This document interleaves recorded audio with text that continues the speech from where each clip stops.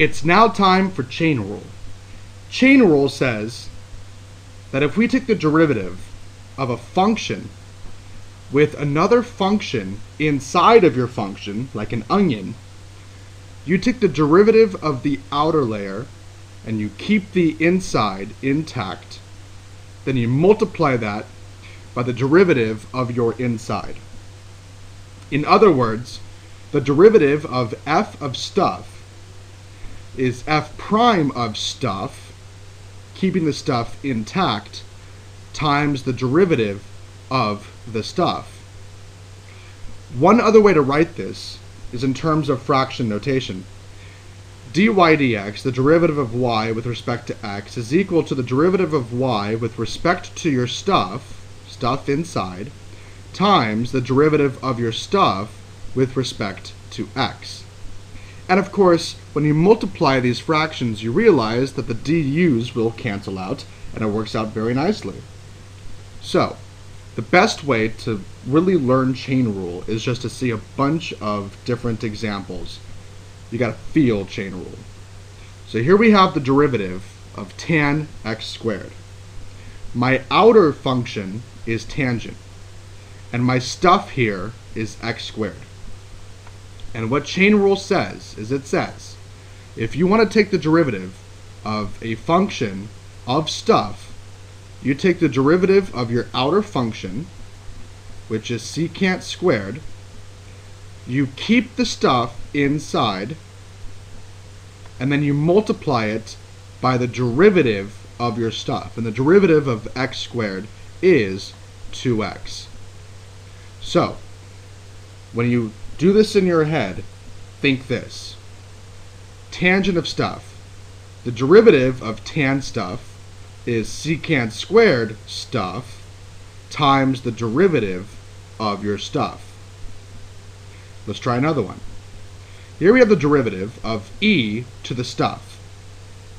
My tan x is the stuff here. And we know from the derivative of e to the x, the derivative of e to the x is still just e to the x. So what's the derivative of e to the stuff? Well, the derivative of e to the stuff is still e to the stuff. But then we have to multiply this by the derivative of the stuff. And the derivative of tan x is secant squared x. E to the stuff times the derivative of your stuff. The derivative of cosine of 3x plus 1. Here, our stuff is 3x plus 1. So we have cosine of stuff. The derivative of cosine of stuff is negative sine of stuff, with all the stuff still intact, times the derivative of the stuff.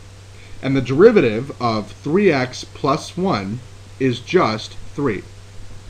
So this derivative is negative 3 sine of 3x plus 1. Here's another one. The derivative of the square root of x squared minus 4. Well, here our stuff is inside the square root. And of course we can rewrite this square root as an exponent so that we can use power rule. It'll also help us realize what our stuff is. So here we have x squared minus 4 to the 1/2 power. We're taking the derivative of stuff to the 1/2. And here we have to use our power rule to take the derivative. The derivative of stuff to the 1/2 is 1/2 stuff to the negative 1/2. Then we have to multiply by the derivative of the stuff.